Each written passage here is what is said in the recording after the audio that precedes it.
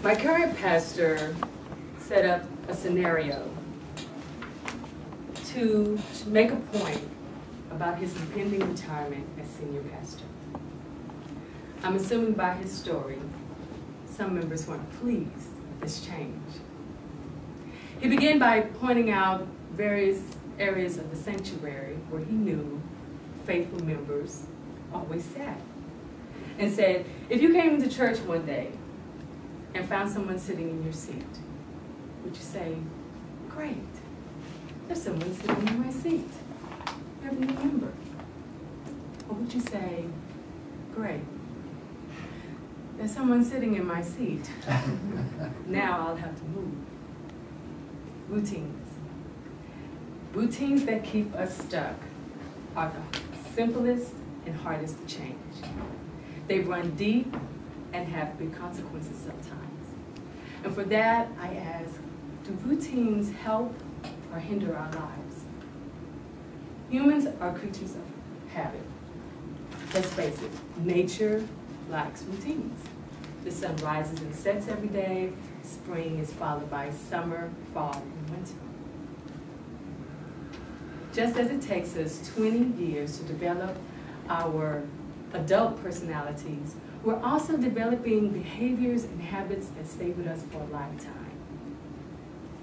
But unfortunately, some of those habits and behaviors are not always helpful or healthy for us, and may cause difficulties in our lives and our relationship with others. Changing a routine is not something that can happen overnight. There's something to 20+ years to learn. It's going to take an equally significant amount of time to unlearn or change those habits and routines. It just seems harder because it's a process, not something that you can wake up overnight and say, hey, I'm going to do everything completely different today. Unless you're Arnie, because he's just that adventurous type of guy. For the rest of us, it takes a minute. You may ask, are routines harder to change the older we become? Yes and no. The fact is, most people get set in their ways because those ways are familiar to them. To ask someone or expect them to change the familiar for the unfamiliar is scary. And people don't like to do it. Most humans avoid fear in fearful situations. And therefore, we don't like change, or we don't do well when confronted with change in our lives. Groundhog Day was a 1993 film about a weatherman who routinely reported on the annual Groundhog Day festivities in his town. In the fourth year, he made no effort to hide his frustration on covering this story. Awakening the following day, he realizes that it's Groundhog Day again. Now, at first, he uses this to his advantage, but then he discovers that he is doomed to spend the rest of eternity seeing the same people in the same place do the same thing every day. Amos Bronson Alcott, a motivational speaker, said, the more routine, the less life. So what are 3 ways that we find ourselves getting stuck? Number 1, time. When we get stuck in the past, you'll hear people that say, I've always done it this way. To give those kind of excuses. Lack of vision can nurture our being stuck in the past. But on the other hand, you have entrepreneurs who have little to no attachment to the past and can have impulsive action towards new beginnings. Personally, I try to do routines because they somewhat help keep me organized and focused on long and short-term goals. Without it, things seem to get misplaced or undone. But I also inherited my father's entrepreneurial drive that allows me to set forth on new business adventures without being stifled by the past or fear of the unknown. When I was a little girl, my father was a professional ball player in the ABA.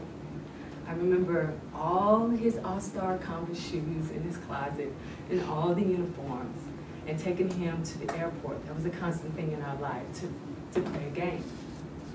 And this was, I'm pretty sure my father thought it was going to be his way of life. And eventually he was going to move up to the MBA.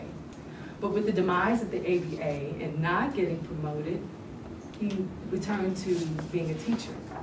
Now he could have been settled with this and said, this is where my life is going, this is the path, and the path that I'm on, and I'm comfortable with that. But he decided, no, I'm going to do something totally different, something that I have never done before. I'm going to start my business in landscaping. From the reaction of my mother, this was a big shock.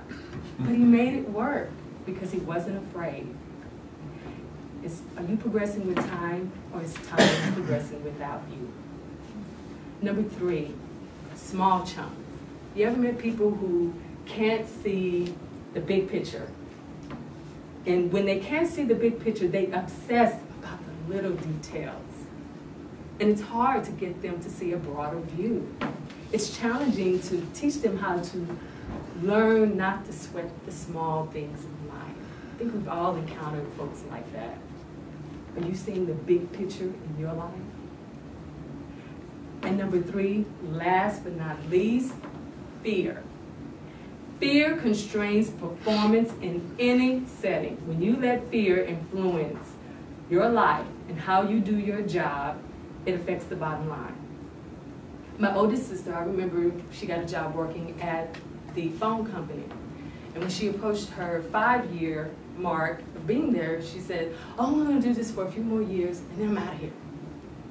And then she approached her 10-year mark. She says, I'm going to do this just for a few more years. I got to pay this bill, and then I'm out. I'm going to do what I finally want to do. And when her 20-year mark came, she says, wow, I can't believe I've been here 20 years.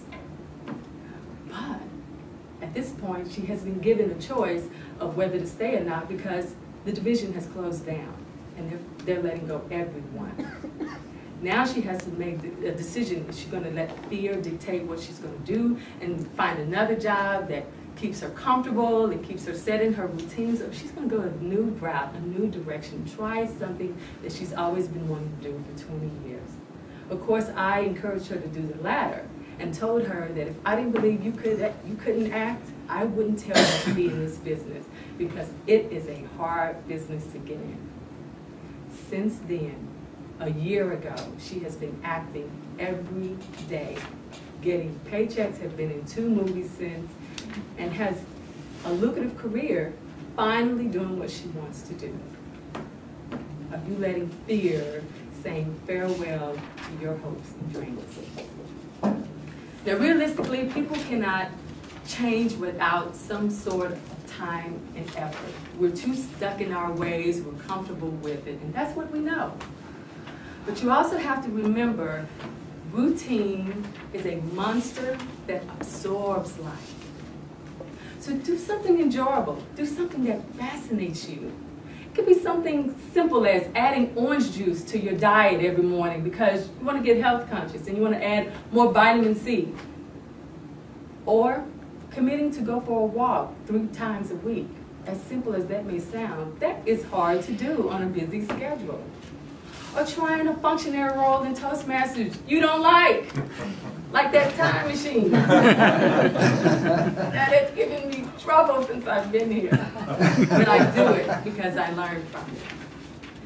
The key to changing a routine is not switching out the old ones for new ones, but trying something new every day, adding on an addition to your life each and every day. Whenever I send an email, at the end it says, have a productive day.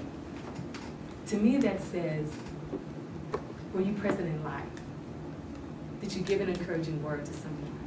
Did you scratch out what you finally wanted to do on your to-do list? Were you productive? Henry Van Dyke said, an American writer, said to let habit and routine dictate the pattern of living, the soul will not emerge. I encourage you to keep those habits and routines that keep you grounded in who you are, but to also explore the what-ifs in life, because those are the questions that are going to take you to another level. Mr. Joseph.